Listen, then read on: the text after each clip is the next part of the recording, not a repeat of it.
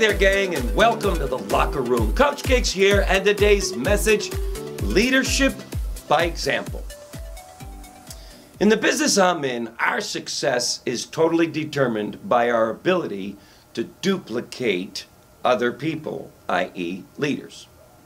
In order to effectively duplicate others, they must first see in you the qualities that they need to develop, and that they are on the road to developing those qualities through your example.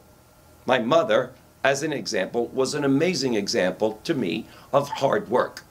So first and foremost, if you want to be a good example and lead others, be a goal setter and a goal getter. Don't be one of these mystical dreamers. One day I want to be rich. It's a bunch of bullshit. Ain't gonna happen. You got to have a plan. It's got to be specific, and it's got to be written down. Leaders have goals, and they will stop at nothing to achieve them.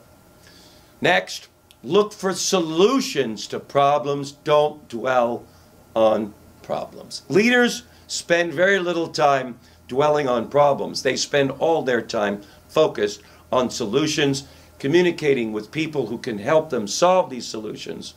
This is leadership by example. Ask for their help, these leaders, to solve some of the problems that you have. And the advice they give should be the advice that they give to themselves and have followed themselves. When people can participate in the solution to solving their problems, they're going to feel more empowered. So don't just tell people what to do. Help to empower them by asking them, well, what do you think you should do? Well, okay, is there any other things that you think you might be able to do? First, try to help them, teach them how to think. This is leadership by example. If I want my people to be inspired, I must be inspired. If I want my people to work hard, then I must show myself as a hard worker that's disciplined.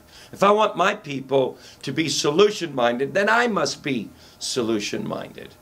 This is what I mean when I say leadership by example. It's your greatest asset. So to duplicate yourself and to live your best life, be an example that other people want to follow. And there's nothing that will prepare you better for this than to being a parent.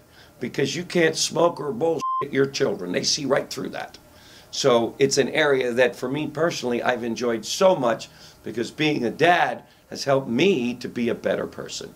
One that my daughter, I hope, is very proud of. In fact, we were on the phone last night for a long time, and somehow the conversation came up with the quality of dads, and my daughter turned to me and said, "Dad, you're one of the best dads that I could have ever dreamed to have. I know this because of my friends and their dads and what they don't get from their fathers, but I do get from you." I was kind of blown away by it, but I'm forever grateful. Leadership by example, gang. Let's all do it, live our best lives, teach other people to do the same. Thanks for joining me, and we'll see you in tomorrow's Locker Room.